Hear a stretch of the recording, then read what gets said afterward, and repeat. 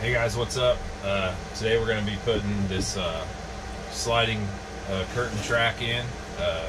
I'll be honest, we used this on our last camping trip, and I'm just now making a video of it, but it works great, and I would recommend definitely doing this if you need a little more room in the bathroom.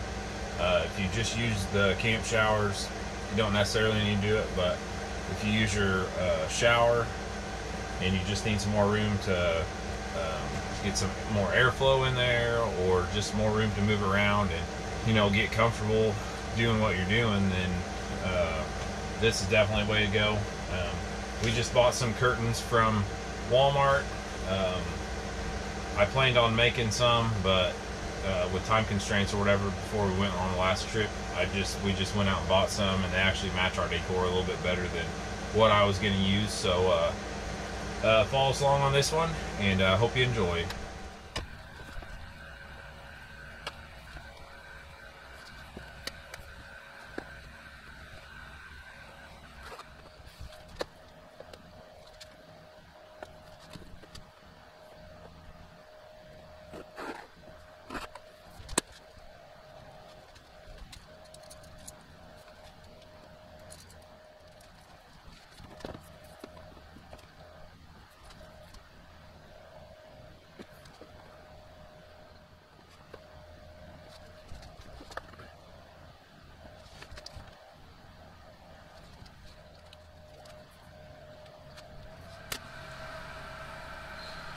Alright, so this clip is kind of funky looking. Let's see if I can't get a good shot of it. It's got a spring-loaded deal in it. You just pull this over, and then your track clips in it, and then this edge, it's got a little, let me see if I can't get it, there we go. It's got a little notch in it, and it makes a little eye shape, I-beam shape, whatever.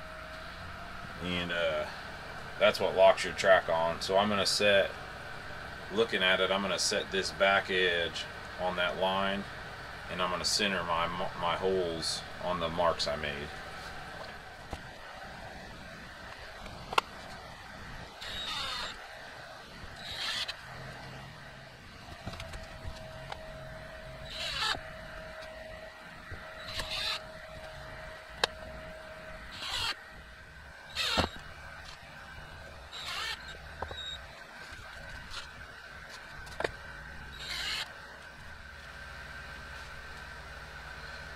And then all I'm doing on the ends is I'm taking this end anchor piece and I'm setting it up against the wall and marking the front face of it. That way I'm not putting a clip on the very end, because it's not going to work.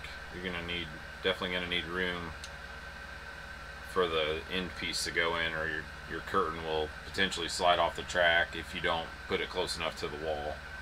So I'm definitely going to use these end pieces. And it gives you a shape. That way whenever you're actually putting the track in, it's got this concave shape to the bottom of it. That way you're putting it in the right way too.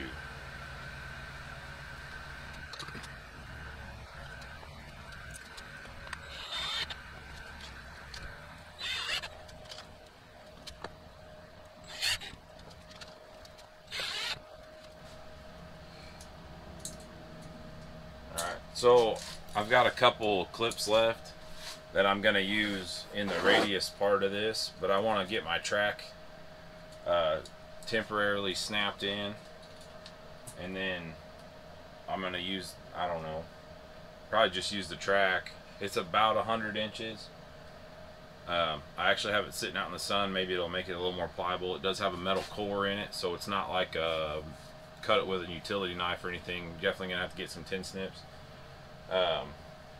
But I'm gonna go get that and then just kind of fit it in here to see from this point around here is gonna look like, and then I can kind of get my marks and my clips put up, and then I'm gonna have to wash all this pencil line off because I don't really want to see that.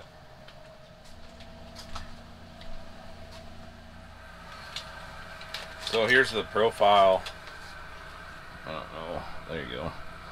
The profile of it, and it's got this little concave thing on the bottom. It's kind of rounded on the bottom and flat on the top, but that's the direction it's going to go. And you can kind of see There's a metal core in it, like I said. So I got some tin snips, and I'm just gonna put this up there and then kind of make a general mark on it, cut it, and then I'll cut it to fit a lot better here in a minute.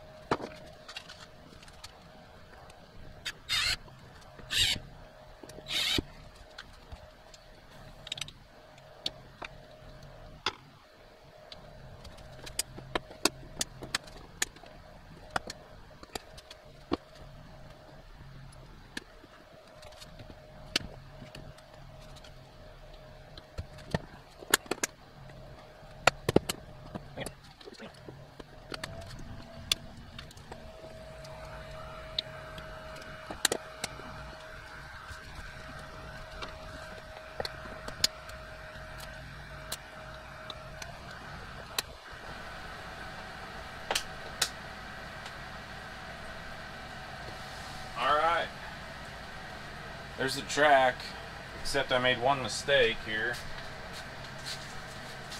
I didn't put any rollers on. So I'm going to count all the rollers that came with it. It said it came with enough X amount of, like 8 per meter or whatever it was. But I'm just going to count it. I'm going to save some for this length, potentially. And I can't imagine I'm going to need more than about 10 right here, so I'll probably just take off 10 and then use the rest for this big track. I may as well just put this one up as well while I'm doing it.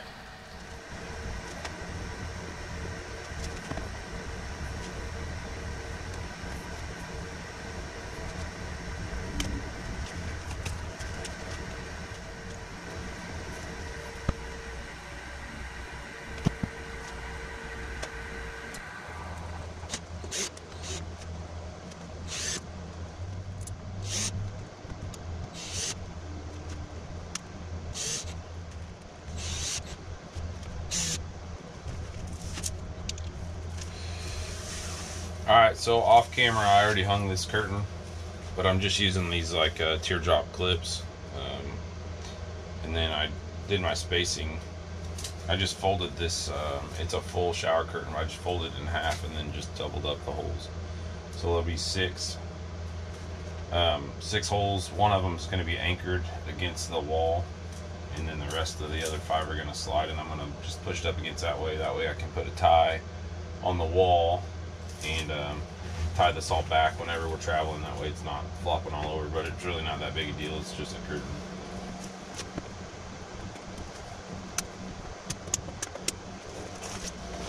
And then I already hung these up as well. I think I did 12 or 14 rollers, and then I just lapped the middle together out here. That way it's doubled up from like here to here.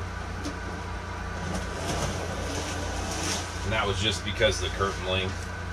I hung some of them this way and then some of them this way, and then whatever overlapped I just tied them together.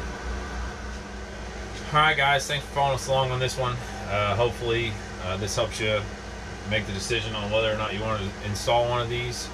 It adds a lot of privacy, and a lot of functionality to the bathroom. It gives you this whole space instead of just that little room for your bathroom. Again, thanks for following us along. Thanks for, I think we're about 500 subscribers. So thank you every one of you that have subscribed. I think around, I don't know, probably when we actually hit 500, I wouldn't mind doing just a small giveaway of like maybe an Amazon gift card or something, just for all the people who are subscribed, just to say thank you. If you haven't already, make sure you hit the subscribe button, give this video a big thumbs up. That way we know what we're doing right and what we're doing wrong. I got a couple more videos I'm getting ready to post, so stay tuned for those, and we'll see you on the next one. Thanks.